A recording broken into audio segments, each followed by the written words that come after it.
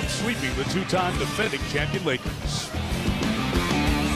You're seeing in the Laker defense that allows you to have so much success from the three-point line. Well, all series long, we've been able to penetrate their bigs, get deep, suck the D in, and then we penetrate their bigs, get deep, suck the D in, and then we penetrate their bigs, get deep, suck the D in, and then we got spot-up shooters. You got three of the most prolific three-point shooters in the history of the game out there.